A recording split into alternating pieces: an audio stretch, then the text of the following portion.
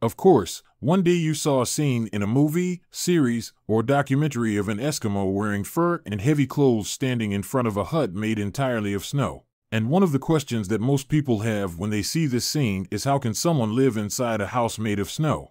The weather in the polar regions is cold and the snow is also cold. So we build a house out of snow so we can go inside and warm up? The subject at first seems completely illogical, but let me tell you that the subject is logical. And these houses are not cartoons. Snow houses, or igloos, are actually existing houses built by Eskimos and residents of polar regions until now. If you are new to the channel, don't forget to press the like button and subscribe to the channel and activate the bell so that you receive all new updates on the channel. The Arctic is one of the most extreme environments on Earth, starting from the coasts of North America to northeastern Siberia. But despite this, and despite the extreme cold and harsh climatic conditions, there is a resilient people who have been able to live and endure in this place for thousands of years. And this people is the Eskimo people. The Eskimos who inhabit the Arctic are completely in harmony with the lifestyle there and do not like to leave the place they live in at all. And this is despite the lack of cities, facilities, or even any landmarks of civilization and urbanization. All that is in front of the Eskimo people is snow and a very harsh lifestyle. But first, let me tell you something marginal. The Eskimo people do not like this word.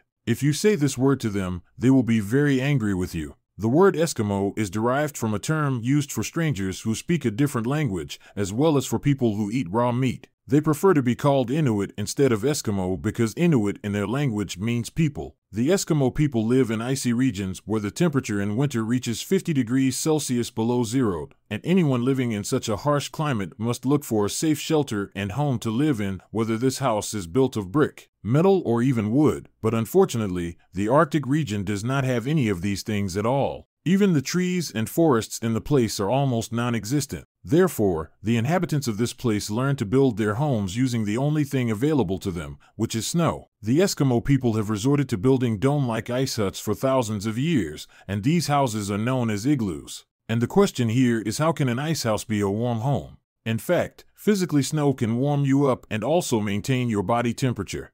To understand this strange dilemma, let me tell you a story about an animal called the sea otter. This otter is an animal that feeds on fish and marine creatures. For this reason, it is forced to live in cold water. But at the same time, there is no thick skin or thick fatty tissue on its body to protect it from the cold. So he uses something very strange, which is air molecules. The otter's fur is dense and its texture is very soft, and the secret to heating it lies in the composition of the fur fabric from the inside. The otter's fur is precisely tapered to the point that it can trap air molecules inside it. At the same time, air is an excellent thermal insulator. Therefore, the heat inside the otter's body does not easily escape. This is because the trapped air on its fur from the inside prevents this heat from escaping from its body. And because of this issue, he is exposed to low temperatures and does not feel cold. This is because the trapped air on its fur from the inside prevents this heat from escaping from its body. And because of this issue, he is exposed to low temperatures and does not feel cold. Well, I don't understand what you want to say. And what does this otter have to do with it? Simply, what we want to say is that air is a good insulator for heat. And if we find a type of snow that contains a suitable percentage of air,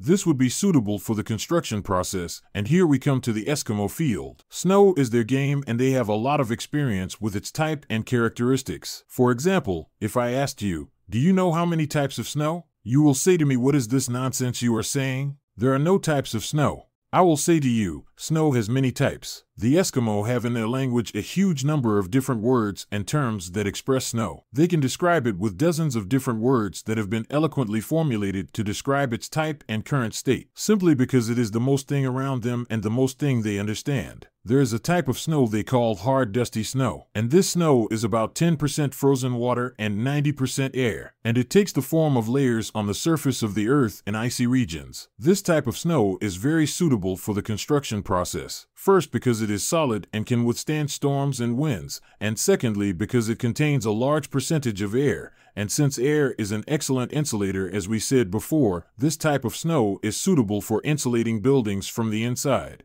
Therefore, the Eskimo hut or igloo maintains a warm temperature inside it and does not allow it to leak outside the buildings through the walls of the buildings.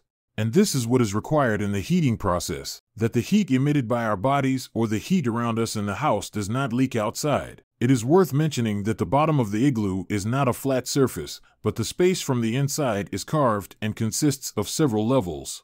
The entrance to the house is very low. Then there is a second level slightly higher for lighting a fire or performing tasks such as cooking and others.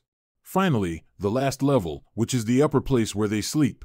In fact, this graduated system did not come out of nowhere, but it is intended and also has an important role. Hot air naturally rises to the top because it is light, and cold air naturally falls and settles at the bottom. Therefore, any heat present in the place, whether it is generated by the fire that is lit inside or even the heat radiated from the occupants, all without exception rise to the top and hover around the people in the upper area. At the same time, the walls of the hut are heat insulating, so all these things combined make the atmosphere warm inside the hut where the temperature inside reaches 10 degrees or even 15 degrees Celsius. And if you feel that the temperature is still very cold, let me tell you that outside it is 50 degrees Celsius below zero. An experienced Eskimo individual can build a small hut on his own in just about 3 hours, while large huts that can accommodate many people like a whole family, building these houses may take 2 days or more. Despite the great progress in architecture and construction, no one has been able to discover a way to build an igloo better than the way used by Eskimo individuals.